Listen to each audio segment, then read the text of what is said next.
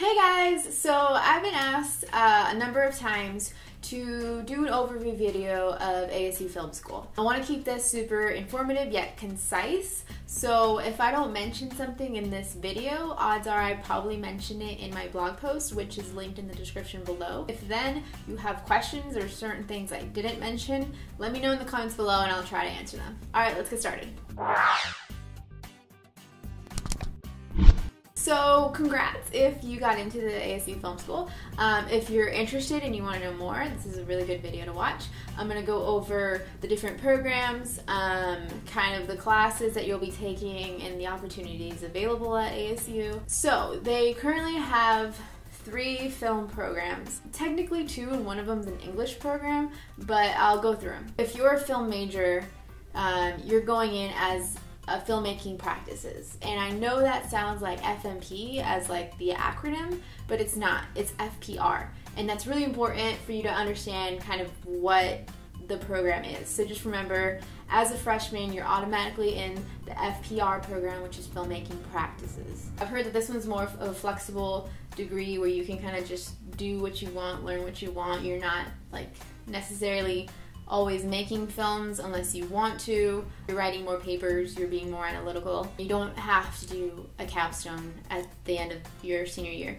You can, but I think you can also just do an internship if you want to. So this is the major that a lot of people choose that don't necessarily want to be directors or cinematographers or editors or producers. They don't necessarily want to be on set. I've heard people say like, oh, that's the major for managers, agents. After a year and a half or 2 years, depending on like the classes that you take and the number of credits that you have, you're allowed to apply for the Film and Media Productions program. So just to give you guys a little bit of background on me, I did FMP, which is Film and Media Productions, so I know a lot more about that program than any of the other programs. Film and Media Productions is more focused on production.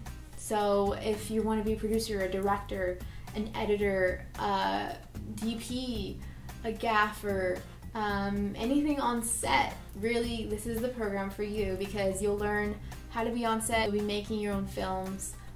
You'll learn about directing. Even if you don't want to direct, you'll learn about the art of directing. You'll be working on capstone films, which I've kind of gone over in a different video, so check that one out if you want to know more about capstones.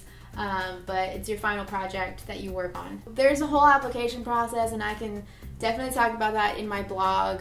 It's a little lengthy, so I'm not going to necessarily talk about that in this video. Once you get in, you're in one cohort, which is, you know, 17, 20, 25, maybe even 30 different people that you're going to be with for the entire duration of your college career after that. And so these people tend to get really, really close because you're always working on projects together, you're always in class together. Every major class of the semester you're taking with just those people. Those are the 2 programs, and then there's FMS, which isn't really a film program. It's not in the Herberger School, I don't think. I think it's more in the English school. And that's the program where a lot of writers or people that want to be critics or anything more analytical, they do that. But they do focus on film, like you know, gender film classes, race film classes, things like that. And I did take a couple of FMS classes for like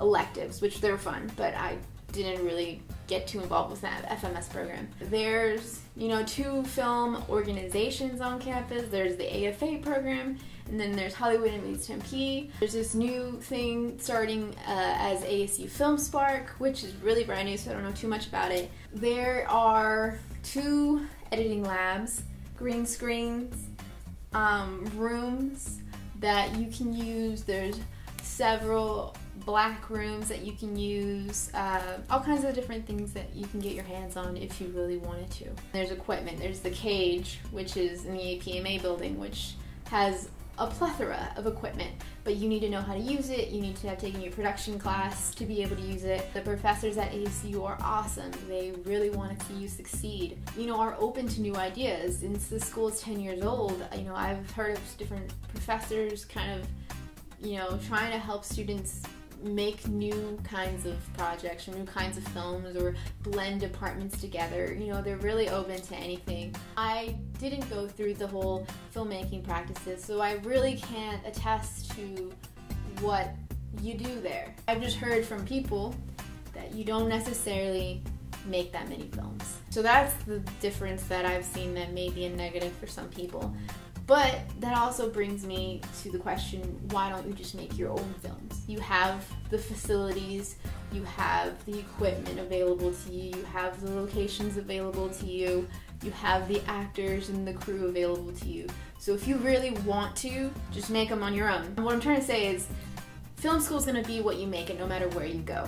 If you go to ASU, you're going to get the classes that you pay for, but don't let that be the only thing that you get out of it, because you can do so much more. So that is that on this overview. I hope it was helpful, and like I said, check out the blog post below, which will have a lot more information on this topic. The bed, I'm not kidding, it's like life-size. Those beds are tiny. They're so small. They're twin beds, and like, you want to fit all your friends on it for a sleepover, and you can't. That just doesn't, it doesn't work. It's too small.